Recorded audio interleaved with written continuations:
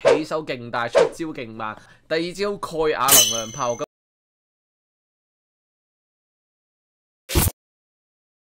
新朋友、舊朋友，大家好，我係奧斯卡。嗱，今日我哋繼續玩幻塔啦。弗麗嘉9月1號推出咗之後呢，我相信大家咧應該睇咗唔少攻略嘅。咁呢把武器作為未來兵隊嘅 buff 機，同埋現階段兵隊嘅主要輸出呢，有各式各樣嘅推薦嘅。不過咁其實都係要等到不破少出咗之後呢，兵隊呢先至成型嘅。咁但係其實你話而家要玩得唔得呢？可以咁所以呢，我哋就唔好紙上談兵啦。咁今日啦，我哋就去揾咗一隻世界王呢隻狗王咁嚟試刀啊！雖然啦咁有克屬啦，冰屬性剋狗王，不過老實講啊，威力咧就冇想象中咁犀利嘅。可能因為我用毒龍鑽已經用上癮啦，即係轉上癮，輸出咧真係冇辦法比較啊。因為現階段啦，即係其實冇咩武器係勁得過呢個毒龍鑽啊，以唔打9日嘅情況嚟講啊。不過咁弗麗嘉咧呢把武器應該係現階段唯一咧可以追得上6星雙槍輸出嘅一把武器嚟嘅。不過講到底啦，弗麗嘉咧佢係一把副輸出同埋一個 buff 機啦，我覺得現階段嚟講咧係 OK 噶啦。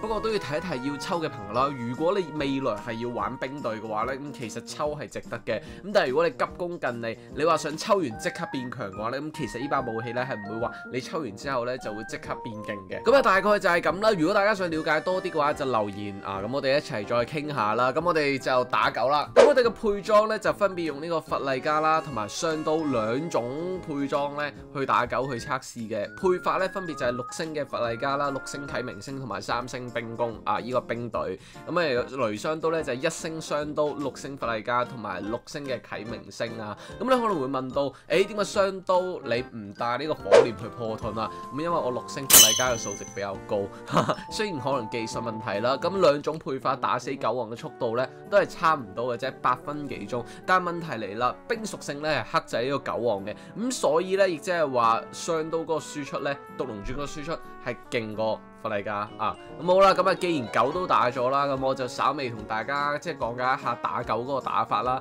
狗王基本上咧就唔係太難打嘅，全程打咧你只要注意到狗咧唔好望住你俾佢拍咧，咁就 OK 噶啦。注意嘅地方主要有3個啦。狗咧有一招咧就係 AOE 360度轉1圈，呢招咧基本上箭靶嚟嘅，起手勁大，出招勁慢。出嘅話咧避完揼佢一餐咁就 OK 噶啦。第二招蓋亞能量炮，咁佢會舉起隻手，然之後集氣，都會有啲小光球飛出嚟，咁呢啲光球會打死人㗎。咁最後咧就會將呢個光球掟過嚟呢個時候咧其實嘅比較簡單，佢舉手嗰陣咧你就即刻揾一個高低位或者揾條柱擋住咧咁就得㗎啦。咁基本上咧就唔會打到你嘅呢招。咁不過注意一下，如果你冇揾條柱擋住嘅話咧，你避啲小光球不得止你仲要熄埋佢最後嗰招蓋亞能量炮。嗰招能量炮如果你冇擋到嘅話咧，你應該會直接死或者直接殘血咯。OK， 第3招黑白配，多數完蓋亞能量炮之後咧，跟住佢就會舉起2隻手跟住集氣啦。咁系統會提示咧叫你去接近相反顏色嘅地方，咁就會降低嗰個輻射咁但係呢個如果你自帶補血嘅話咧，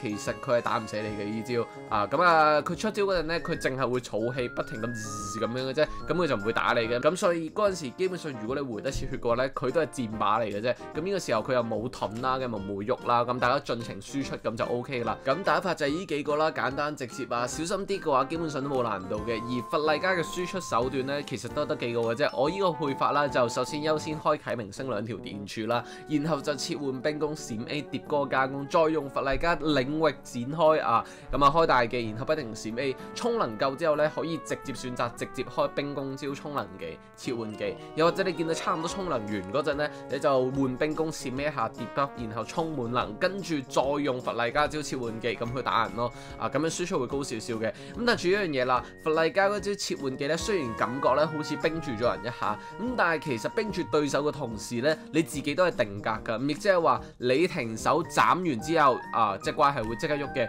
即係話如果隻怪原本已經起手準備要拍你啦，你再切過去，你一收刀嗰1秒咧，咁你即刻會俾人打㗎啦。OK， 咁好啦，成個打法同埋輸出咧大概就係咁啦。接下來咧，大家就睇下我搏呢隻小狗嘅一啲過程啦。咁之後咧，我會再 upload 我雙刀打呢隻狗王嘅片嘅，咁俾大家睇下啦。就大概係咁啦。咁中意一齊玩嘅話就加入我哋 Discord 群啦。大家記得 like、subscribe、share。我係奧斯卡，咁大家繼續睇啦，拜拜。